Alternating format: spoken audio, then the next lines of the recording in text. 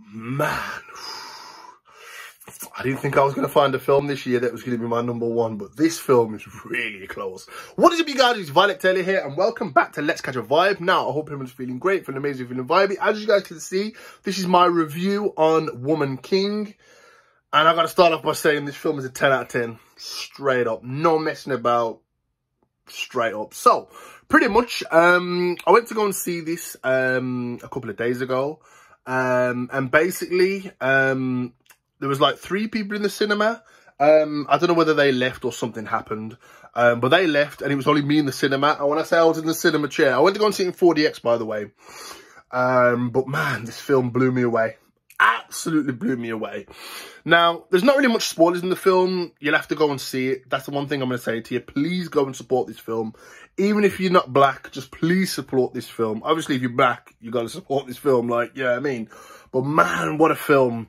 But anyway, let's start off by saying, I've got to do some shout outs first. So, the director, shout out to you. You absolutely smashed it. The culture, the vibes, you absolutely smashed it. Starting off with the actors now that I have to point out. Viola Davis, she plays the leader of what I've named the Dora Milaje. She plays Nanisca. You've got Lahash, again, sorry if I butcher the pronunciation.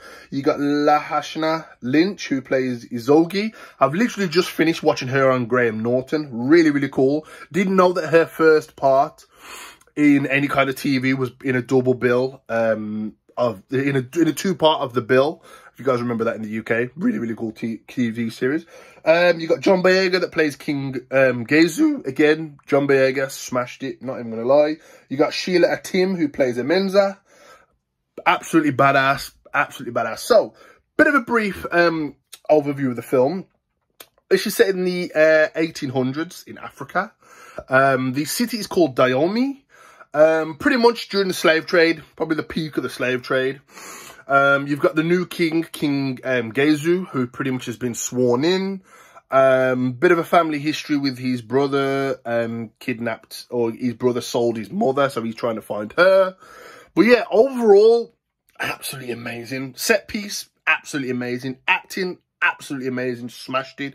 Pace, absolutely smashed it. I was not bored. Like, I was on the edge of my seat watching this film. I was doing the chants when they were doing the chants. All I could hear was Wakandan music in my ears. Like, man, if you liked Black Panther, I can't remember the name. I remember the name of the city, but I can't remember the name of the actual group.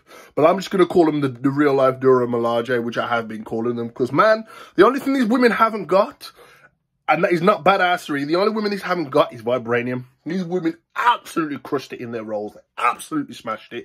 Absolutely smashed it. 10 out of 10.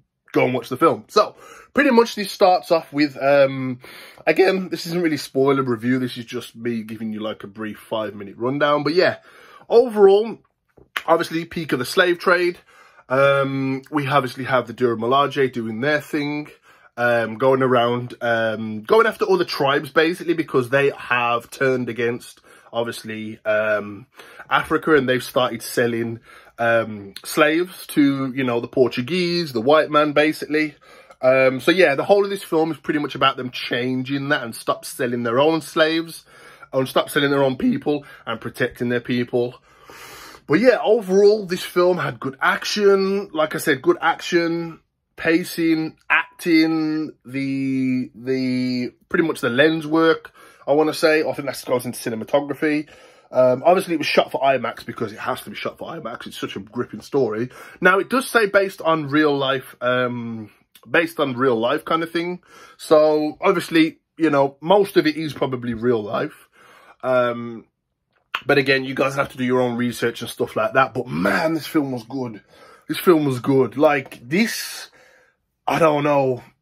This is like up there with Black Panther, the first Black Panther for me. And if you guys know me, that's my favourite MCU film of all time. Black Panther is like my all-time favourite film of all time in the MCU. Anyway, pretty much, see, my film of the year is obviously the Batman kind of thing. Bullet Train was amazing for action. So, superhero movies on the DC side. Batman, amazing. Black Adam's probably going to be my second. Marvel, obviously Black Panther 2 for the Marvel films. Action, Bullet Train this year was an amazing film for action for me.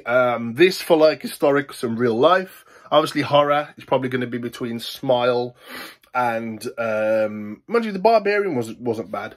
Yeah, it's probably going to be between Halloween and Smile. We've also got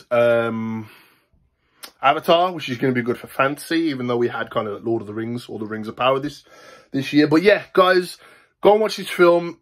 I can't really give you any spoilers because, I mean, there is one kind of plot twist in there, but it's amazing. It's amazing. Viola Davis, shout out to you. You're an absolute queen. You smashed it as Amanda Waller. You smashed it as this character in this film. Absolute props. I cannot give you enough props. But yeah, pretty much that is my rundown of the film. Pretty much absolutely amazing. 10 out of 10. Absolutely loved it. Couldn't find a thing wrong with this movie. Anyway, hope you guys enjoyed this video. If you guys did enjoy this video, for whatever explanation I gave you, I hope you liked this video. If you did enjoy the video, let me know in the comments down below why you didn't like the video. Also, let me know which was your favourite Dora Milaje, or whatever they're called. I forgot what they're called. I think they're called Oju or OG. I think it begins with an O anyway.